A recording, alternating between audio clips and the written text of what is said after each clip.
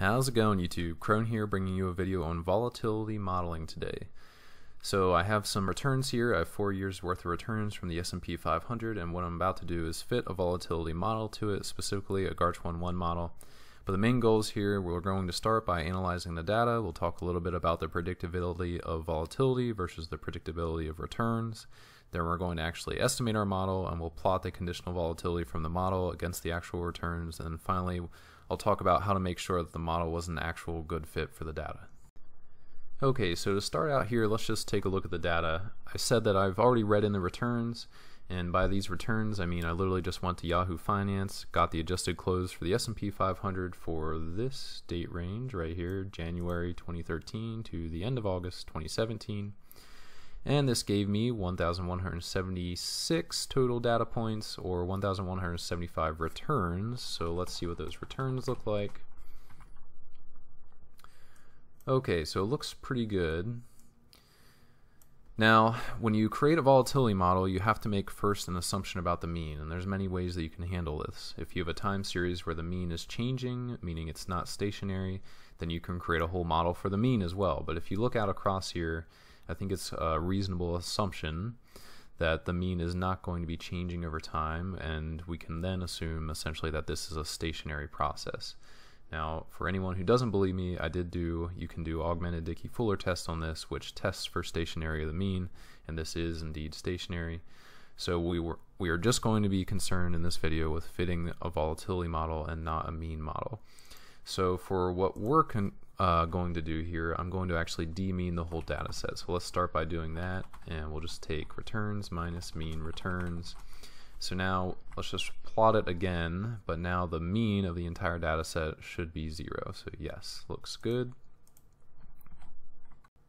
And the next thing that we need to do for the beginning stages of our analysis here is we need to calculate squared returns. So let's say square rets for square returns is equal to just the returns squaring each element, and we can run this. Okay, it looks good. Now they're obviously going to look a bit different than the actual returns, but we can plot these quick.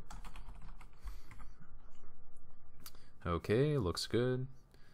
Just the regular returns squared. So now the next big thing that we have to do here is create plots of the autocorrelation function. And creating the autocorrelation function in MATLAB is very easy. I did copy and paste this ahead of time, so don't hate me for not typing it. But here we go. All I did is I'm creating a figure with two plots. It's going to be a 2 by 1, and then third parameter here in subplot is just what plot you're about to plot. We're about to plot the first one, so we're going to plot the autocorrelation function first of the returns. After that, our second plot is going to be the autocorrelation of the squared returns. So now let's go ahead and run this, and this looks good. So remember now, returns are on top and square returns are on the bottom. So what does this tell us? Remember that this is essentially measuring serial correlation. Do the past returns or do the past squared returns tell us anything about future returns? Is there any information we can derive from the past that will help us predict the future? Well, if you look at the returns, the plot on the top, the answer is no, right?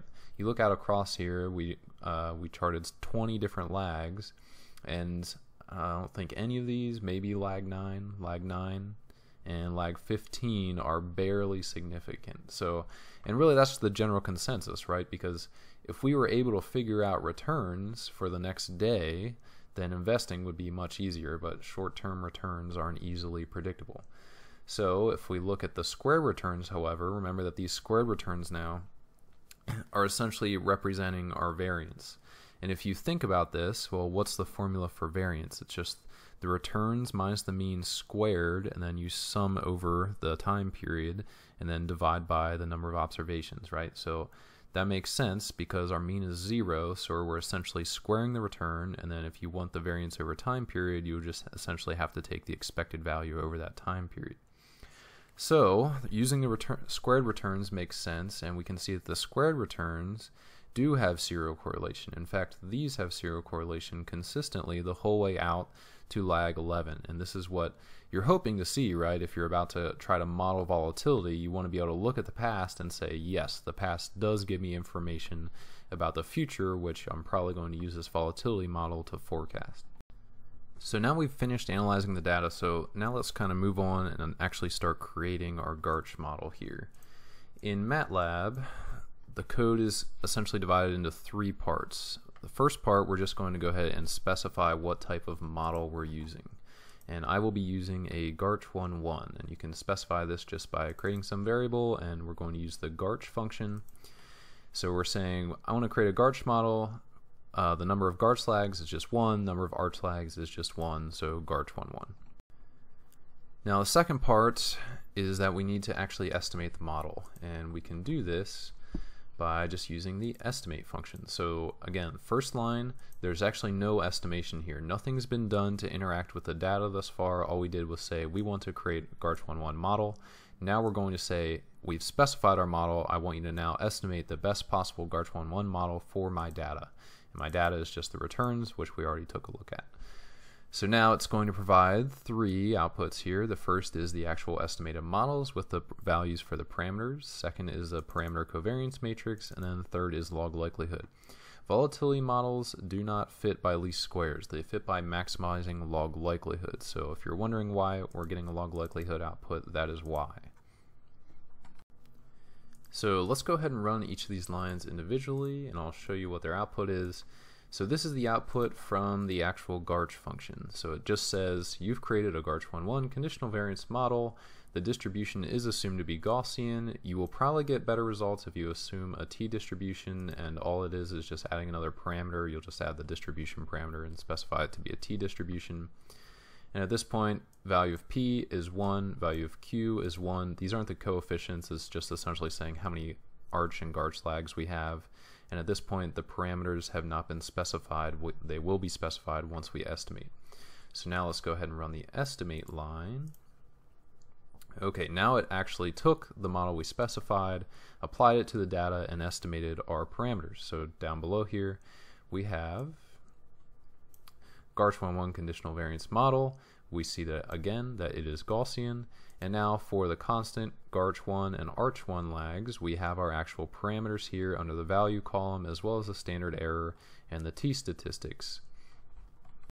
So now that we have our model estimated, let's go ahead and move on to actually inferring the model on the returns. So I know this seems a bit odd, but we use the returns to create the model.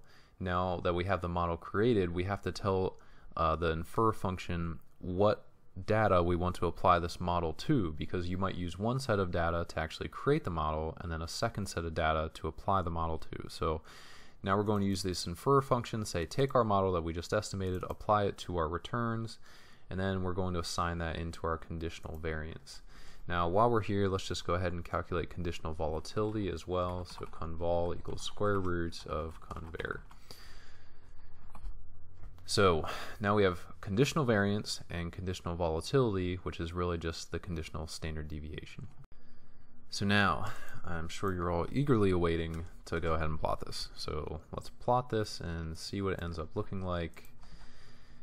And I have this preloaded again, so we're creating a figure. I'm going to end up plotting the returns. I'm going to say hold on, meaning just don't start a new figure yet or a new plot. We're going to also plot the conditional volatility on the same plot so that we can compare them. And then I've just a title and a legend here so that we can understand what's going on. So let's go ahead and plot this and take a look.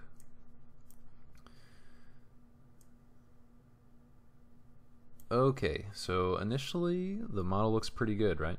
Because I'd say the biggest volatility cluster is right around here, probably around observation 650, and it looks like the model tracks it very well. So in fact, we can see during all the volatility clusters, our model increases in conditional volatility very nicely. So the model, at least doing a quick visual analysis, seems like it fits the data quite well. Okay, so at this point you might be saying, well, it's all good that looks like it fits the data, but how do we know statistically and how do we actually test it? So we're going to do that by computing something called the standardized residual. So we have our returns, we just built a model to capture the conditional volatility over our time period, and if we divide the returns by the conditional volatility, what should fall out is this standardized residual. And when you actually start creating your model, you're going to have to make some assumptions about this guy. And the typical assumption is that it's just independently identically distributed with mean 0 and variance 1. Sometimes you'll assume that it's normal, sometimes you'll assume that it's t-distributed, but essentially the way to now check if our model fits the data correctly is we analyze our assumptions regarding this guy. So we analyze the assumptions regarding the standardized residual. So let's go ahead now and just start testing some of the assumptions regarding these standardized residuals. So the first big assumption, right, being that if we actually captured the volatility correctly, then there should be no serial correlation in the standardized returns or the squared standardized returns. So let's calculate the squared standardized returns. So I'm doing just standardized returns squared. And now the next thing that I want to do is I want to actually plot the autocorrelation functions for both of these, just like we did for the returns and the squared returns. Now if this all worked correctly and the model fit correctly, then these standardized residuals should not be serially correlated, and neither should these squared standardized residuals. So let's take a look, and yes, this looks great, right?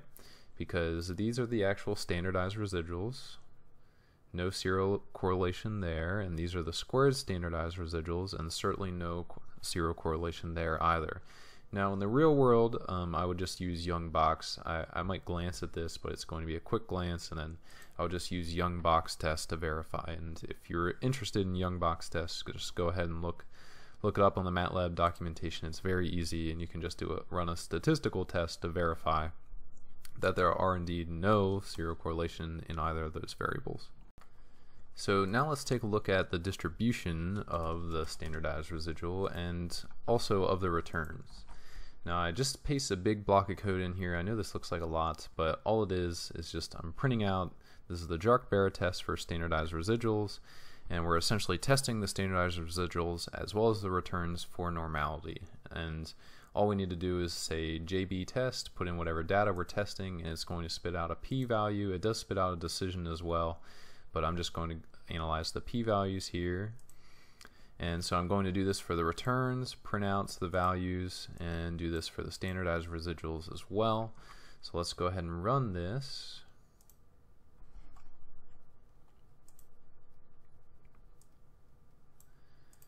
And so this looks good. I know there's a ton of errors going on here, but we don't need to worry about those too much, because all it's just saying is p is less than the smallest tabulated value, but we ended up getting a p-value of 0.001 and a p-value of 0.001 for both the standardized and just the regular d-mean returns. So what this means is that there's a strong rejection of the assumption that it's normal. So ideally, if you're going to actually fit this model, you will go back, refit using an assumption of t-distributed residuals rather than Gaussian distributed residuals, which we used in this fit. But so overall, it does look better, right? Because you can look at the statistics here, and the statistic went from 353 to 193. So we are a bit better than we were before after we've actually divided by the standard deviation, but we would do much better if we actually used a t-distributed residual instead. But so that's the overall overview, and that's the quick rundown of how to actually fit a GARCH model in MATLAB, and then plot everything, analyze, and make sure that the end product is kind of exactly what you're looking for in terms of getting rid of that serial correlation. So remember that it's really three core functions here. We have GARCH, which is just specifying the model. We have estimate, which actually calculates the parameters for the model based upon some data set, and then infer finally says take that model that we estimated and then assign it to some returns and calculate what the conditional variance would be based upon those returns. And the last thing I'll say here is that you can make some very easy modifications to this to get entirely different models. For example, if you want an exponential GARCH model, all you have to do is add one e here, and now you have an exponential GARCH model just using the eGARCH function. If you want a GJR GARCH model, again, it's just changing this function, and then I believe it's just GJR, and then you'll create a whole model using the GJR GARCH model. So it's similar procedure kind of regardless of the volatility model that you're using. You'll just have to maybe specify some more parameters along the way. But I enjoy modeling, so if I can help you out along the way or you have any questions, feel free to let me know and I'll do my best to comment back. But good luck. Thanks for watching.